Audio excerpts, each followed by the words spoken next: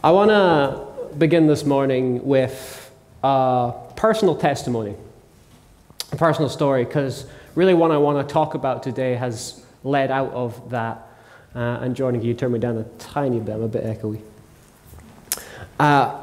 It began late August. Me, Cameron, Jordan, Jacob, and Mark Guyan, we went down to a Bible Week festival in Sussex called Revive.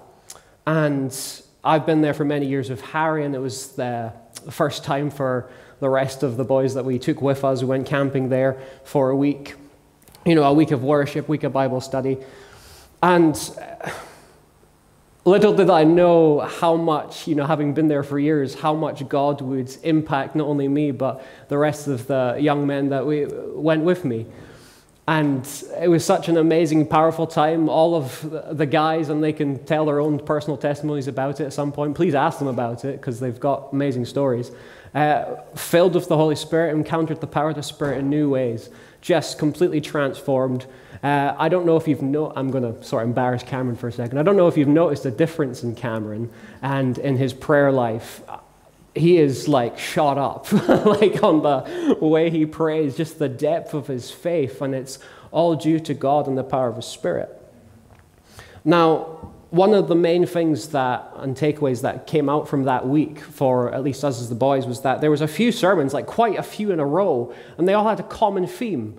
And it was all about, they all had a common theme about fasting, which is very interesting. And I've fasted before, and we sometimes hear about fasting. We mainly hear about prayer when we read the Bible, and we sometimes read some passages about fasting and go, all right, cool, that's like giving up food, right, or something. We don't quite understand what fasting's about. But I remember hearing a sermon about the book of Esther, and how when she went in before King Xerxes, and I will look at this passage later in more detail, but she went before King Xerxes, she didn't rely on her own humanly wit or charm or strength or whatever abilities she had. She went and called all the Jewish people at the time to pray and fast. And there was a reliance on God. And there was just a call there in that sermon to pray and fast. And I remember being so spoken to by the Lord, hearing that. And unbeknownst to me, the Lord was giving that same message to all the other young guys with me, as in Mark, Cameron, Jordan. We all were feeling the Lord tell us the same thing. And that was to pray and fast. To pray and fast for all of you as a church, all of us as the church here in Inverkeithing, and for the nation, and particularly as well for Jacob Guyan. We wanted to pray and fast for him. We felt that actually we haven't been praying enough for him. We maybe haven't had enough faith in God or whatever it is, but we felt a call from God, an encouragement, not a condemnation, but encouragement. Come and pray and fast. And so we did. We got back, and this is now, we just decided we'll pray and fast for a day every 2 weeks. We prayed and fast yesterday for it. We're doing it every 2 weeks on a Saturday, and this is, I believe, the fifth time we've done it, or the fifth time we've fasted and prayed for Jacob. And I'm just so happy and pleased to see Jacob here this morning and looking well.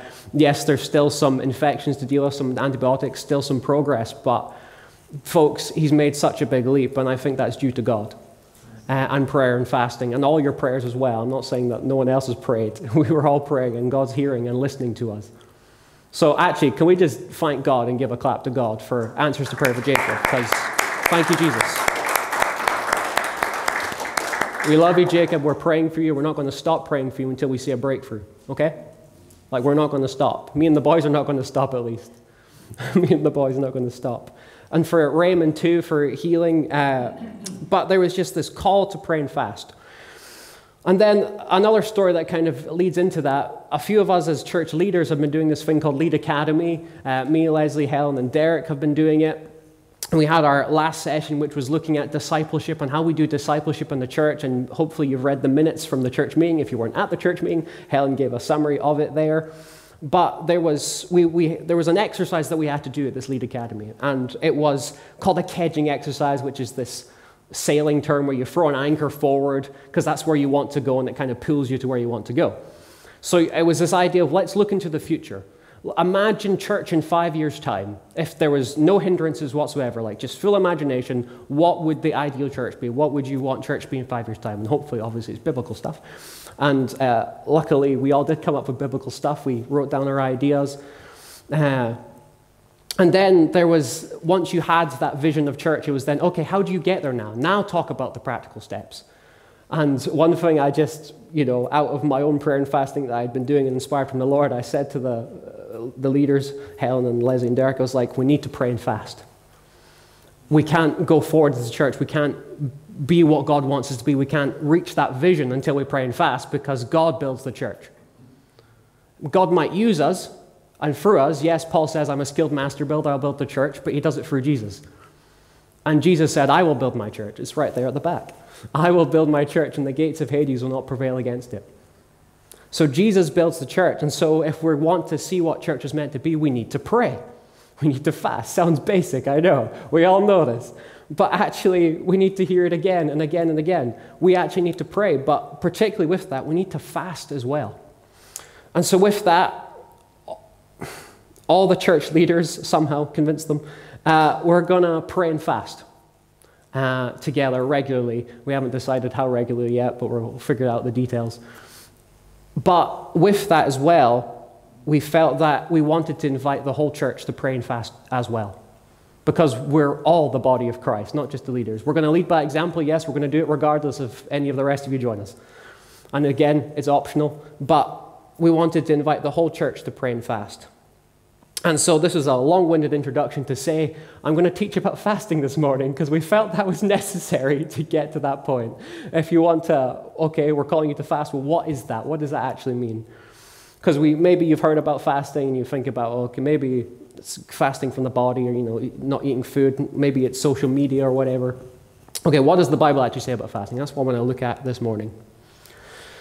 So, first of all, what is fasting? Well, interestingly enough, as I was looking throughout the Old Testament and New Testament about passages when fasting pops up, I found this really interesting thing, that every time fasting pops up, it's always associated with mourning. And I found that so interesting. There was a mourning. The other association with it was humbling. It was mourning and humbling.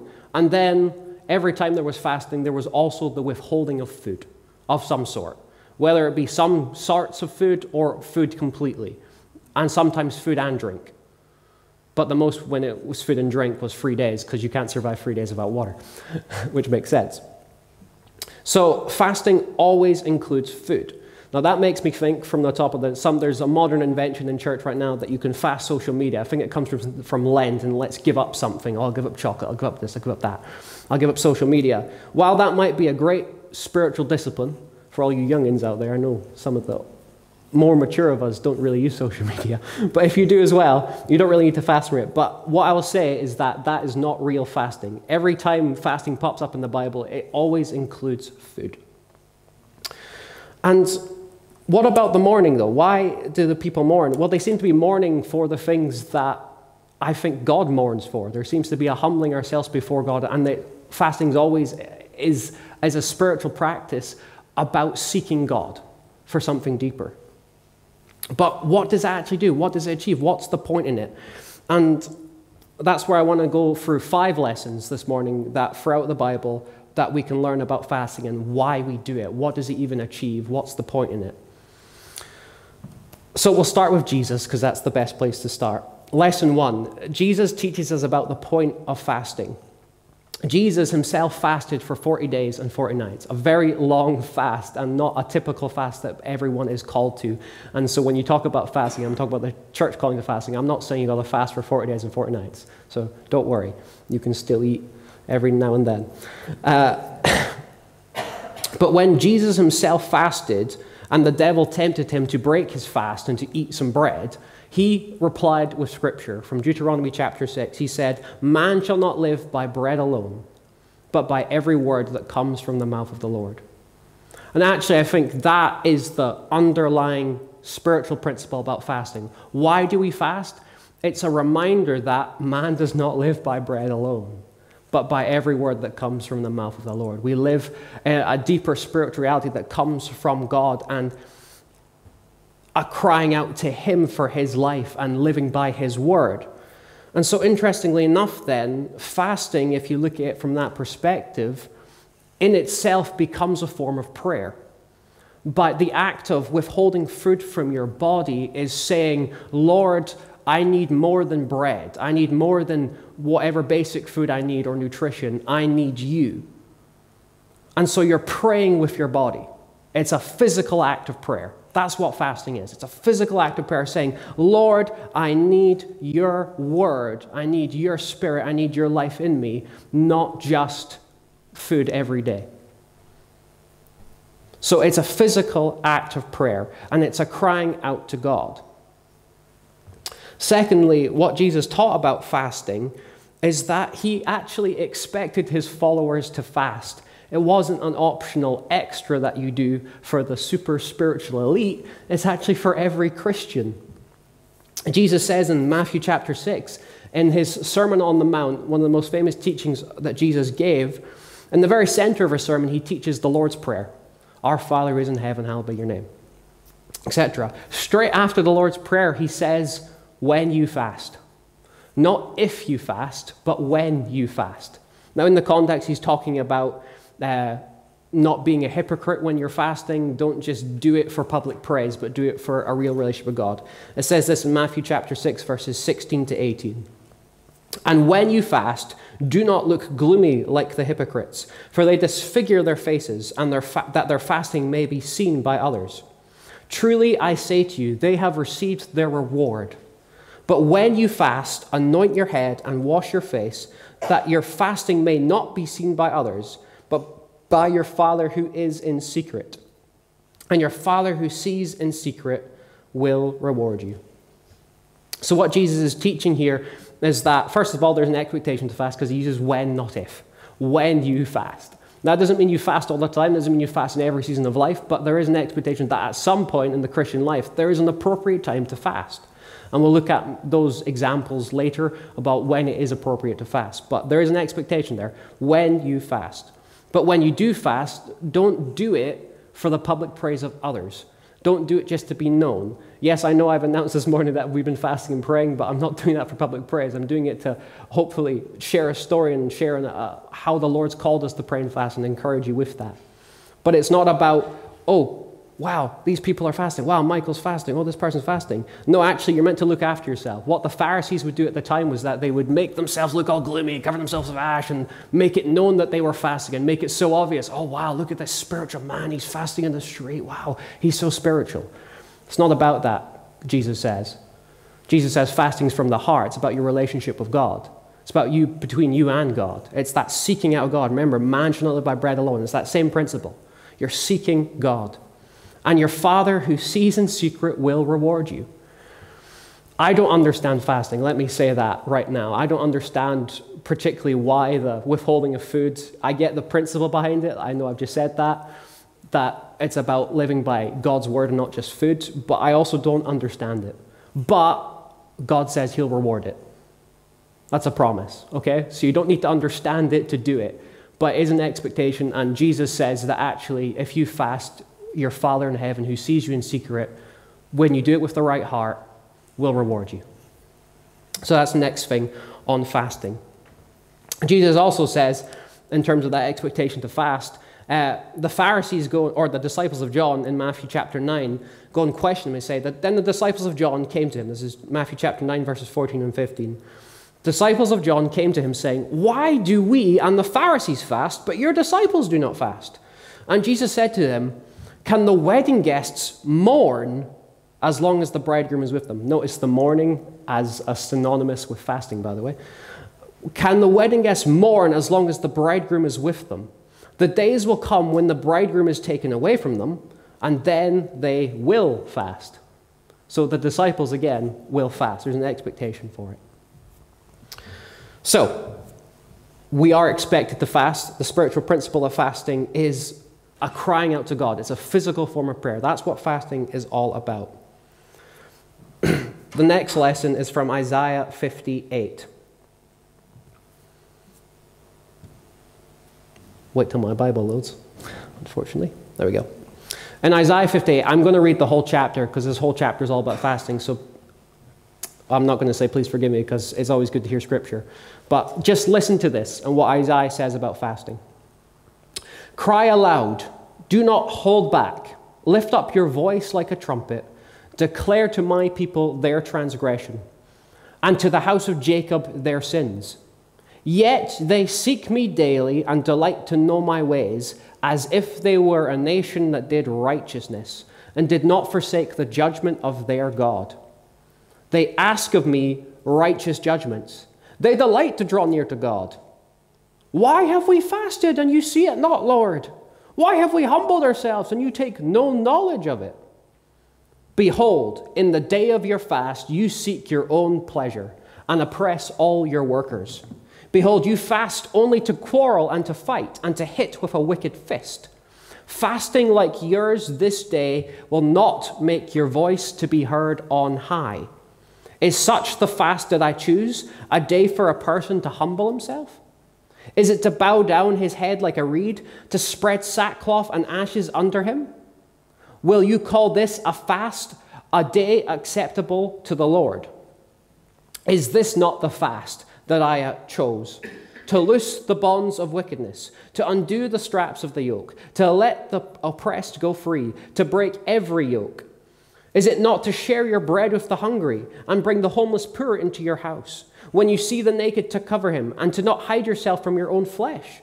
Then shall your light break forth like the dawn, and your healing shall spring up speedily. Your righteousness shall go before you. The glory of the Lord shall be your rear guard. Then you shall call, and the Lord will answer. You shall cry, and he will say, Here I am.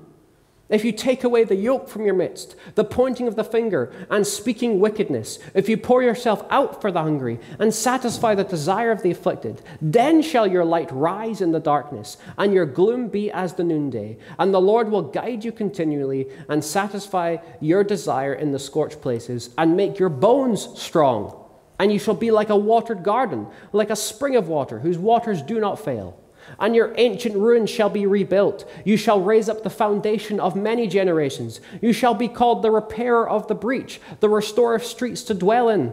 If you turn back your foot from the Sabbath, from doing your pleasure on my holy day, and call the Sabbath a delight, and the holy day of the Lord honorable, if you honor it, not going your own ways and seeking your own pleasure or talking idly, then you shall take delight in the Lord. And I will make you ride on the heights of the earth. I will feed you the heritage of the Jacob your father, for the mouth of the Lord has spoken. And then this continues in chapter 59. Behold, the Lord's hand is not shortened that it cannot save, or his ear dull that it cannot hear. But your iniquities have made a separation between you and your God, and your sins have hidden his face from you so that he does not hear. What Isaiah is talking about in this time was that the people of Israel, they were outwardly, religiously practicing fasting as if that made God hear them.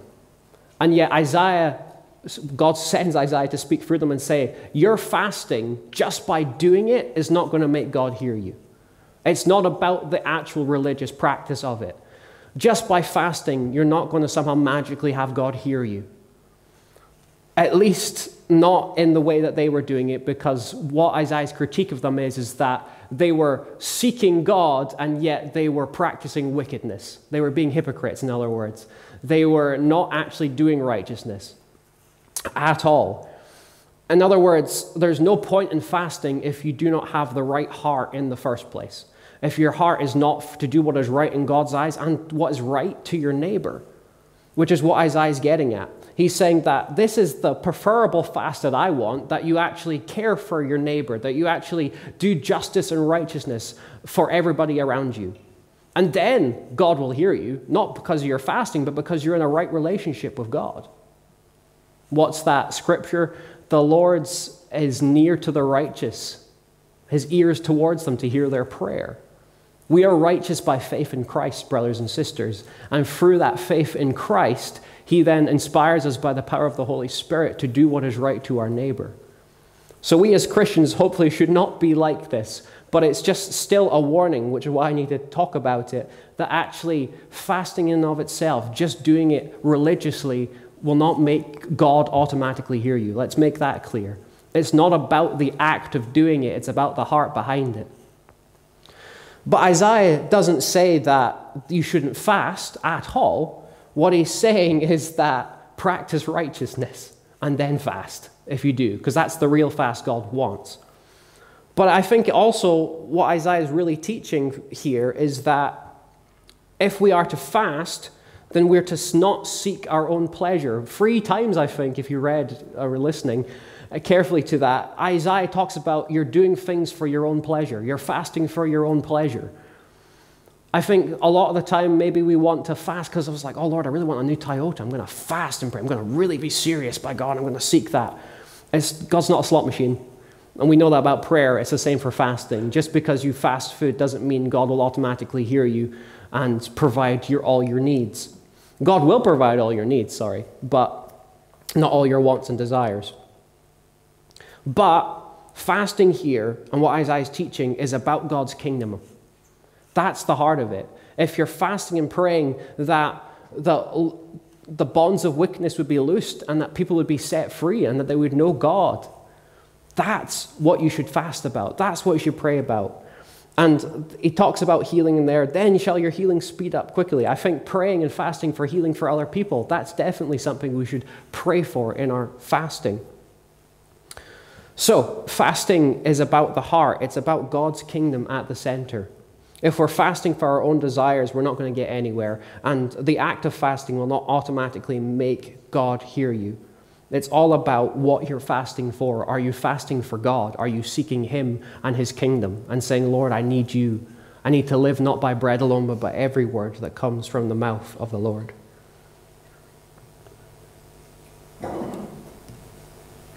The third lesson on fasting comes from Daniel, chapter 9 and 10. And this is just revealing how fasting is actually used in a spiritual warfare way. In Daniel chapter 9, verses 1 to 3, it says this: In the first year of Darius, the son of Ahasuerus, by descent a Mede, who was made king over the realm of the Chaldeans, that is Babylon, in the first year of his reign, I, Daniel, perceived in the book of the numbers the years, according to the word of the Lord to Jeremiah the prophet, what must pass before the end of the desolations of Jerusalem, namely 70 years. Then I turned my face to the Lord God, seeking Him by prayer, pleas of mercy, with fasting and sackcloth and ashes. So notice Daniel is practicing fasting. And then all the way to verse 20 says this: While I was speaking and praying and confessing my sin and the sin of my people Israel, and presenting my plea before the Lord, my God, for the holy hill of my God, while I was speaking in prayer, the man, Gabriel, whom I had seen in a vision at first, that is, an angel, came to me in swift flight at the time of the evening sacrifice. He made me understand, speaking with me, saying, O Daniel, I have now come to you to give you insight and understanding. At the beginning of your pleas of mercy, a word went out, and I have come to tell it, for you are greatly loved. Therefore consider the word and understand the vision. And Gabriel reveals a vision to Daniel. Now, the important part there is that when Daniel prayed and fasted and sought the Lord, he got an immediate answer there. But I want to contrast, I just want to contrast that, and that's why we read this first, with Daniel chapter 10.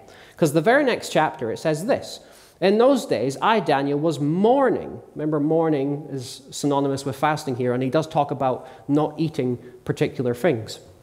Although he didn't fast food completely, interestingly enough. I was mourning for 3 weeks. I ate no delicacies, no meat or wine entered my mouth, nor did I anoint myself at all for a full 3 weeks. Then he said to me, Fear not, Daniel. This is now verse 12. Skip forward to the answer. He now gets a visit from an angel again after 3 weeks. And the angel says to him, Fear not, Daniel, for from the first day that you set your heart to understand and humbled yourself before your God, your words have been heard, and I have come because of your words. Now, this is the confusing part. The prince of the kingdom of Persia withstood me 21 days, but Michael, one of the chief princes came to help me, for I was left there with the kings of Persia, and came to you to make you understand what is to happen to your people in the latter days, for the vision is for days yet to come. What's going on here? I think this is and everyone who reads this passage thinks this is a behind the scenes of what's going on in the spiritual realm. From the moment Daniel started praying, his prayers were heard. I think this is a lesson sometimes for perseverance in prayer, and why sometimes even Jesus himself taught us to persevere in prayer, and why we don't see answers straight away. We actually get a glimpse of why we don't see an answer straight away. Daniel's prayer was heard straight away. The angel makes that clear. From the moment you started praying, we heard. We were sending a response. The angel was sent to him. But then he was resisted by the prince of the kingdom of Persia. What's that all about? Well, we get, thankfully, some understanding from Paul in the New Testament where he says, actually, our fight is not against flesh and blood, but against principalities and powers of darkness in the heavenly realms. In other words, spiritual beings. So what the Prince of Persia here is, and what most Bible scholars understand it to be, is that this is actually a spiritual being, a demonic one, an evil one, who is stopping the angel Gabriel from getting to Daniel answering his prayer. It's the concept of what we call spiritual warfare, that actually there was an immediate hearing of the prayer, but a delay to the answer because there was a battle in the spiritual realm going on over it. Now, why is there a battle? You don't quite need to understand that, but there is. And that's the important thing to understand, that prayer and fasting is used in spiritual warfare, because Daniel not only prayed, he fasted for a full 3 weeks. Didn't do a full fast, but he did not eat any delicacies, meat or wine entered his mouth. This is what we usually call, by the way, a Daniel fast. You might have heard that before. I remember Helen actually challenged me on that, about saying, don't talk about Daniel fast, but that's because most people think of a Daniel fast as in Daniel chapter 3, I believe, Daniel withholds eating the meat of the Babylonians and only eats vegetables. But that was nothing to do with fasting. That was so that he could still be Jewish, basically, and keep the kosher laws of the Jewish people without eating unclean meat. And actually, he was tested and showed to be way healthier than the other Babylonians. But interestingly enough, this is Daniel chapter 10. At this point, the fact that Daniel's saying he ate no meat is saying that he now eats meat, but probably clean meat at this point, rather than unclean meat, as he's now well into his time as a court official in Babylon. So the Daniel fast is not Daniel chapter 3 of just eating vegetables. That's not a fast. That was just him to try and keep kosher. But what a real Daniel fast is what Daniel did here, eating no delicacies and no meat or wine entered his mouth. But that doesn't mean that he couldn't eat bread or vegetables. But some people think it's just vegetables. It's probably bread as well, and even maybe dairy products, milk. That might not necessarily be a delicacy. Maybe it is. It depends what you count as delicacy, but I think usually when delicacy pops up, it usually is like cakes and figs and fig cakes, stuff like that. So this is really about cutting off the luxuries in your diet, and that counts as a fast. But it's still a withholding of food. That's the important part. So all fasting is a withholding of some sort of food, and this is what was considered a Daniel fast. But he mourned for 3 weeks, which was, again, a type of fasting, eating no delicacies, no meat or wine. And during this 3 weeks of praying and fasting, trying to seek understanding, there was a battle going on in the spiritual realm. And he didn't get an immediate answer to prayer, but he did eventually. And so it's just interesting to point out that Daniel chapter 9, he prays, he gets an immediate answer, it seems. Daniel chapter 10, he prays, and he has to pray and fast for 3 weeks, and then he gets an answer. There are sometimes delays, and we don't understand why. We don't need to understand why, but you need to trust God in the process. That's the point I'm trying to make. And there's warfare that's going on in the spiritual realms, and actually your fasting, somehow God uses it as part of your praying in that spiritual war. So that's the third lesson that I want to point out. Finally, the fourth lesson is from Esther. This was the very passage that I heard a preach on, which inspired me and the boys to call to fast and pray in the first place. This is from Esther chapter 4, verses 13 to 17. And just the context for people who don't know the story of Esther. very well. Hopefully you do, but if you don't, basically there's been a plot that the people of Israel are living in under the king in Persia, basically, or where Babylon was, but the king of Persia kind of took over, and they're living there in exile. And there's been a plot by one of the court officials called Haman to kill all the Jews in all the land. And a Jewish guy called Mordecai comes to Esther, and he's talking through one of Esther's servants back and forth. There's kind of like a back and forth between Esther's servant relaying the message between Mordecai and Esther. And this is quite a bit in the way of the conversation, kind of the climax of their conversation that they're having. Mordecai is basically trying to get Esther to go and speak to the king and stop this plot against the Jews happening. Mordecai says this in verse 13. Mordecai told them to reply to Esther, "Do not think to yourself that in the king's palace you will escape any more than all the other Jews. For if you keep silent at this time, relief and deliverance will rise for the Jews from another place, but you and your father's house will perish. And who knows whether you have not come to the kingdom for such a time as this?" Then Esther told them to reply to Mordecai, "Go and gather all the Jews to be found in Susa, and hold a fast on my behalf, and do not eat or drink, for 3 days, night or day. I and my young women will also fast as you do. Then I will go to the king, though it is against the law, and if I perish, I perish." Mordecai then went out away and did everything as Esther had ordered him. First of all, as I said when I began, the amazing thing about this story was that Esther didn't rely on herself. She went and called the people to pray and fast with her. She didn't rely on her own strength, but relied on God. And in a time of crisis, which it was, they got the people to pray and fast. But the amazing thing here that I want to point out is what Mordecai says to her. He drops this, I think, just a theological bomb right here. Theology means the study of God, by the way. It's just such an amazing truth. "Do not think to yourself that in the king's palace you will escape any more than all the other Jews. If you keep silent at this time, relief and deliverance will rise from the Jews from another place."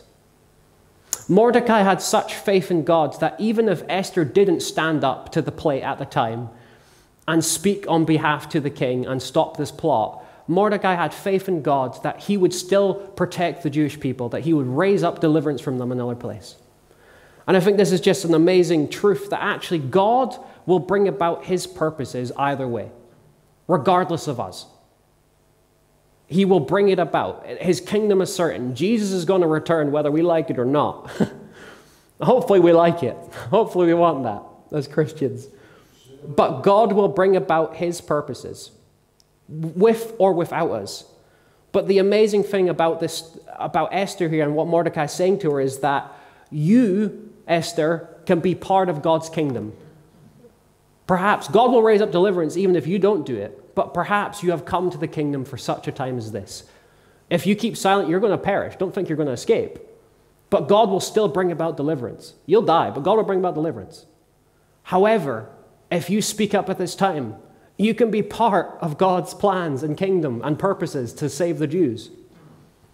Brothers and sisters, the thing that inspired me when I was hearing this preached for the first time, when I went to Revive, was this point exactly, that actually all of us can be in this Esther moment for such a time as this, where God will still bring about his kingdom purposes without us. That's going to happen.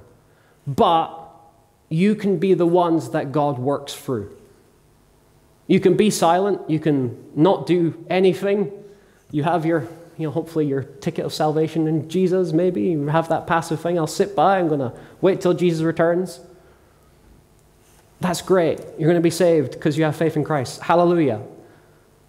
But for such a time as this, maybe you've come into the kingdom of God, that you would stand up and actually be part of God's purposes to bring about his kingdom, because after all, Jesus told us to pray, "Your kingdom come, your will be done." God wants us to be part of the kingdom of God. God wants us to be active vessels of his power and truth here on the earth. He wants to use us to bring about his kingdom. He's going to bring it about either way, with or without us. But that's because he'll raise up others to do it if we don't. But there will always be people who will respond. The question is, will you be one of those people? If you have faith in Christ, this has nothing to do with salvation. Of course, you're going to be saved at the end of the day. Yes, but why do we settle for just salvation when Jesus wants us to do so much more? When he's given us the privilege not to just have salvation for ourselves and be selfish, but rather spread the gospel to all people and preach the gospel to all nations. And be people who pray, Lord, your kingdom come, your will be done. And God actually answering those prayers because he told us to pray that. And we know that if we pray according to his will, he will answer us.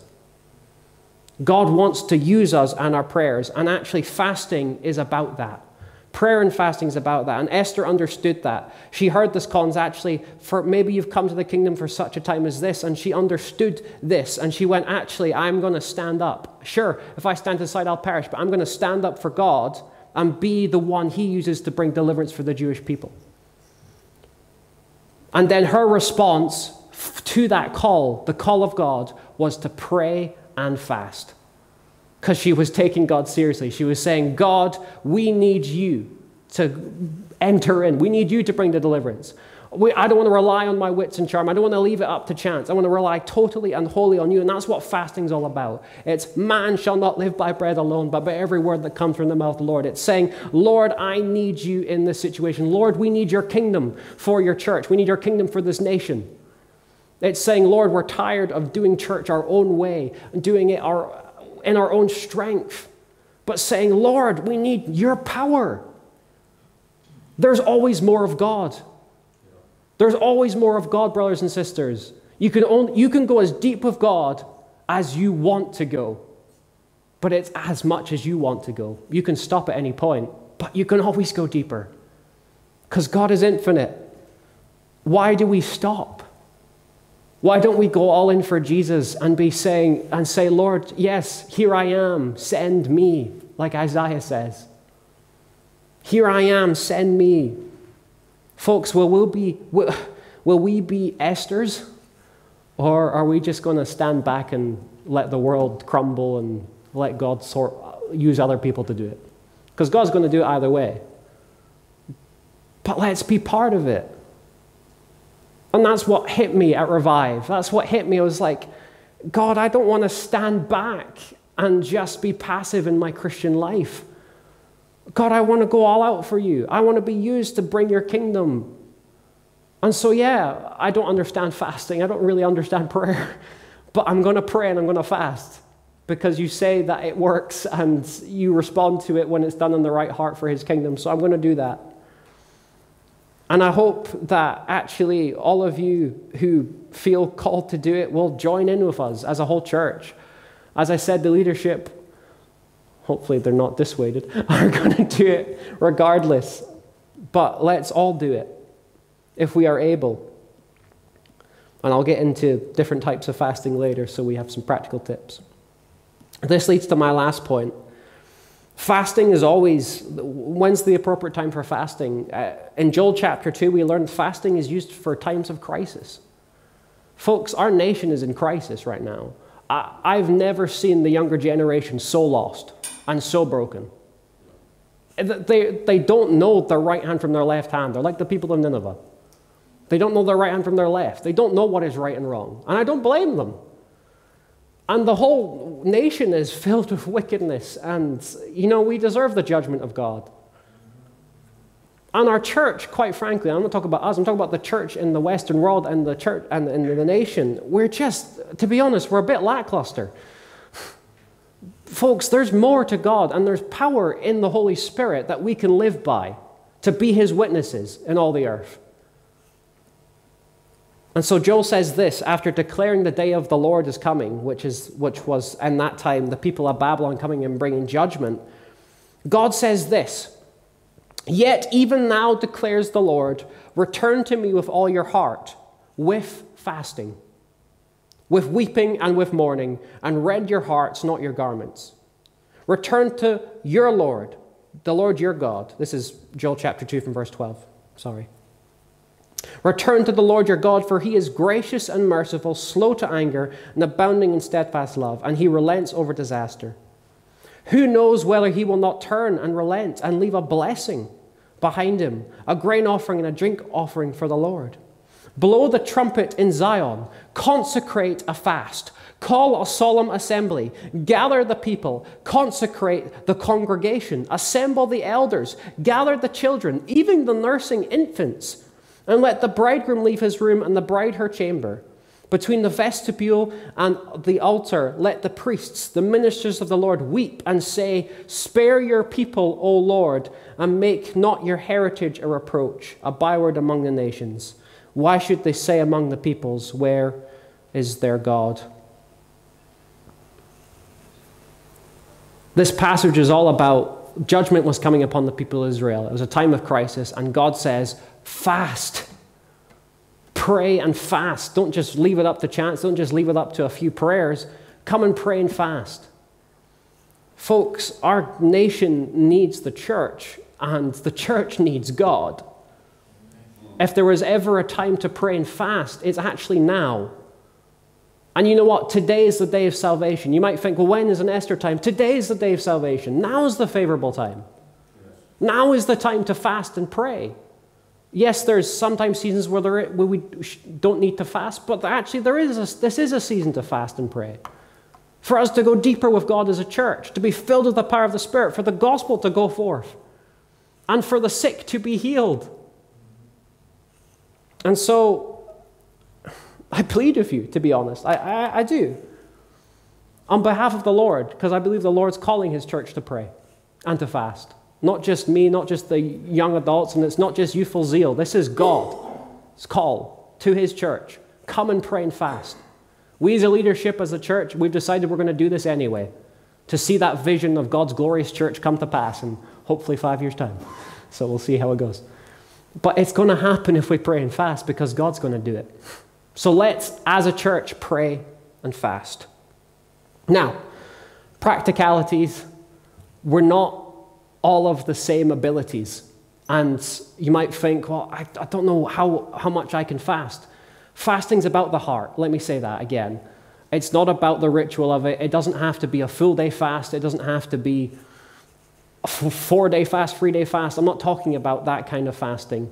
Even fasting one meal a day, which I think anyone could do. And I'm not saying doing it every day either.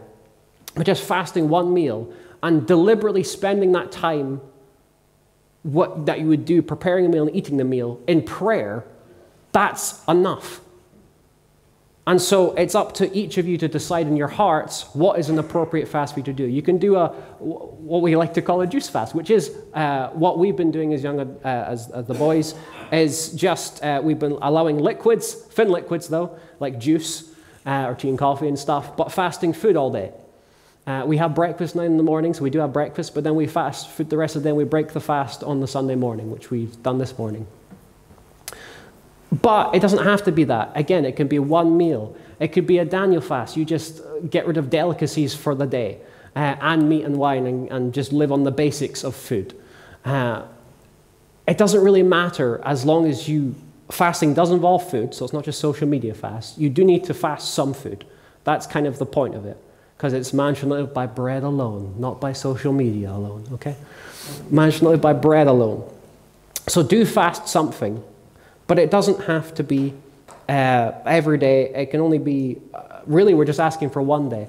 And so practically wise, how would we want to do that if you're feeling you want to do this? I have made a sign-up sheet, which is right there beside the offering box, and it's basically got Monday to Sunday.